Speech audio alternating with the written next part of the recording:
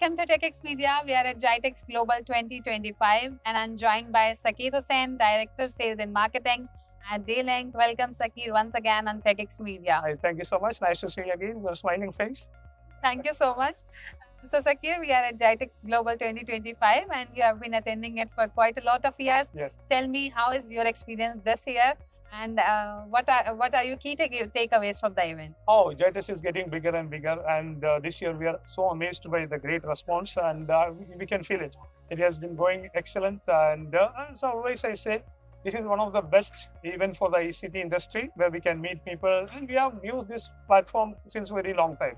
See, now we are one of the well-established brands in this region, but in the beginning, it was one of the best platforms for us to meet the people, our partners, distributors, customers, and to showcase our latest products and to get the real feedback from the people itself. So that has been amazing, and I'm so happy to be in Dubai, and I can see that this is going great, going well, and so happy for that.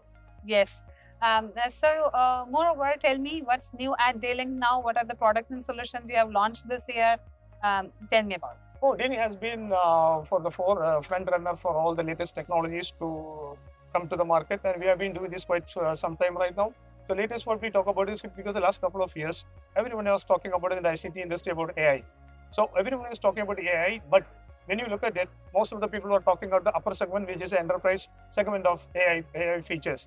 So unfortunately, majority of the brands has not covered to anything to the consumer. For us, D-Link always believe that consumer is the main focus, because even though there is an enterprise, the guy who runs the enterprise is end of the day is a consumer. So what D-Link, I am very proudly to say that D-Link is one of the brands to come up with a product solution which is for the consumer, which is called D-Link Eagle Pro AI, Aquila Pro AI, which is available for the consumers right now, where you will get when you need to buy the product, and you get the services for the lifelong. There is no annual charge or anything. Great products, yeah. Which are featured in TECHx Review magazine also. Yeah, obviously. Yes. Yeah. So also tell me, Sakkeer, partnerships, any recent partnerships D-Link has signed, or what is in the pipeline? Are we going to get some new announcements from D-Link in the coming months? So D-Link has been here in the market for almost more than 25 years, and we run in that partner ecosystem. So we have been managing that ecosystem quite well, and we have the partners and distributors still with us for more than 25 years. That itself proves that we are one of the vendors. We value that partnership, and we see them as extension of our let's say company and products. So we usually are in very good touch with them, and we do the training regularly, we do the programs for them.